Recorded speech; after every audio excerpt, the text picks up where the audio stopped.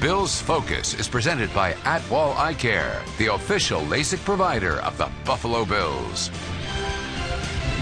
Bills fans, the wait is over. Playoff football has arrived, and the Bills are a part of the wild card picture as they travel down to Jacksonville to face the Jaguars on Sunday. For the Bills, their run game may or may not be in the hands of LaShawn McCoy. He's questionable this week with an ankle injury. But the Bills have faced adversity all season long, and they won't let a potentially limited or absent McCoy affect their performance on Sunday. Next man up. That's what we've done all year. You never replace a player like LaShawn. I've got a lot of confidence in Mike Tolbert and Murph and whoever else we put in the backfield. So, they did a nice job this past weekend, and I expect them to do the same moving forward. I just want to be able to cut well enough where I don't have a lot of pain when I'm cutting. I don't want to. I just want to be close or the best as far as 100% as I can get.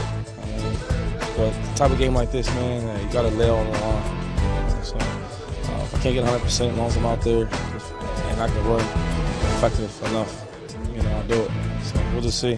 Talented team, very talented defense across the board.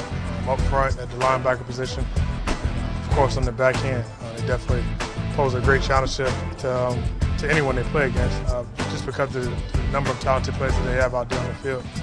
Like every week, it boils down to execution for us, staying ahead of the chains, and we have to be good at that on early downs, give ourselves a good shot on third downs to be able to move the chains. If I had those three running backs, I would probably continue to run it over and over too. With Fournette and Ivory and Yeldon, I would just keep handing those guys the ball too. For us, no matter what defense we're in, we have to be clean across the board on where we fit, where we're supposed to be, and when we're supposed to be there. Or if not, you give those guys creases they can take advantage of it. They all have different skill sets. They're all very talented.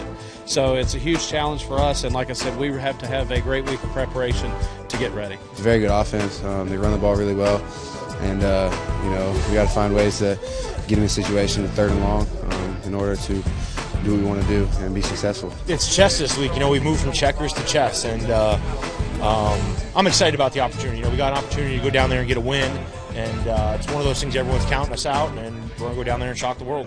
The key for Buffalo's offense in this one will be to keep drives alive. Meanwhile, the defense will be looking to force turnovers. Jacksonville is 8-0 when Blake Bortles gets through a game without an interception, but they are 2-6 when he has one INT thrown or more. You can hear all the action on the Bills radio network. Murph and Mark Kelso will have the call. We'll have full post-game coverage here on BuffaloBills.com. I'm Chris Brown for Bills Focus, presented by Atwall Eye Care.